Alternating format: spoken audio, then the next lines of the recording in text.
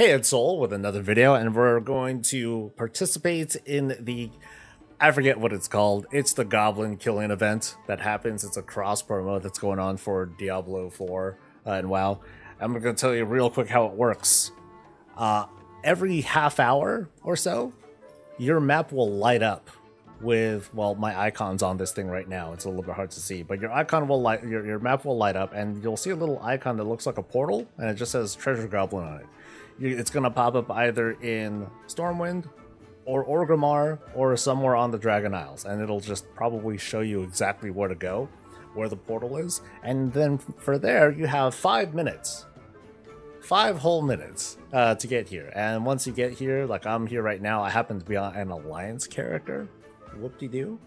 And I have about 2 minutes and some to wait, and then stuff's gonna come out, and well, we're gonna do this thing together and find out what happens and see what we get.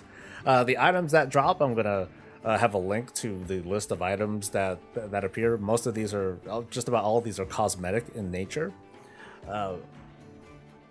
Some of them are include two-handed maces. I believe there's a two-handed mace, there's a pole arm, there's a one-handed mace, as well as an offhand. So I would recommend, if possible, try to get on here with a class that can use all of those things. So a warrior would be fine, a paladin would be fine, and there's no level requirement either. You could be on a very low level tune and participate. Just get onto that character when the time comes. You could stage them in one of these locations if you really want to. But this happens like pretty much every half hour or so. There is a spreadsheet that's been going around, and it seems like it's going to be accurate. I'm going to provide that in a link below. So just follow that, go to where you think you need to go, and that's kind of it. So we're going to find out what comes out of here in just a bit. If too many show up at one portal, you might get auto-layered and the portal will despawn and show up elsewhere. Typical. So I suppose I'll be prepared for that. But yeah, let's see. Here we go. Oh, I don't even have consecration on my bars. Hold on, consecration. There we go. Woo! Party!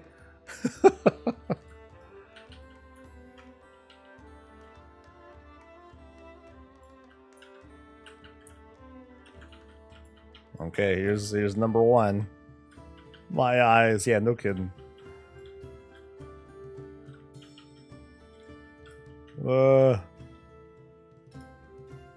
I got a level. Yeah, small charm of life. I got a pet and an enmity bundle. This object emits waves of hatred. Okay, so I got I got the cloak thing. Yeah, that's dope. Okay, so I got that stuff. And is that it? Just one? Okay, that's actually not the end of the world. Okay, but I got a pet. Yeah. And I got stamina.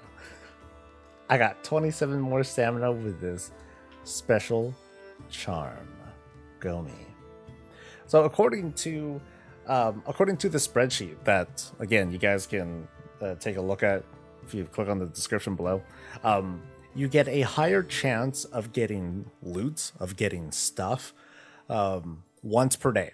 You could still repeat the event, it seems like, but you'll get a smaller chance of getting stuff. So my recommendation would be to just get on a new character each time this thing happens. Take a look at the spreadsheet. It will hopefully tell you where to go.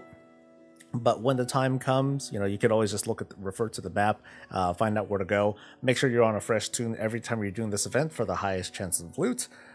Continue getting loot until you're satisfied, and then you're good to go. This event goes on for like almost like a month or so. I believe it's like mid-June or so before this event ends. So definitely, it's not like a rush, even though some people like me are like, we gotta get in on that first ride. So just get it on it, have fun, easy stuff, easy loot, cosmetics, fun stuff. It's all good. So let me know what you think. If you want to leave a comment, if you have any other helpful information to add, that'd be great. But otherwise, that's it from me. You guys have a great one. Enjoy the event. Stay safe, stay healthy, and stay breezy.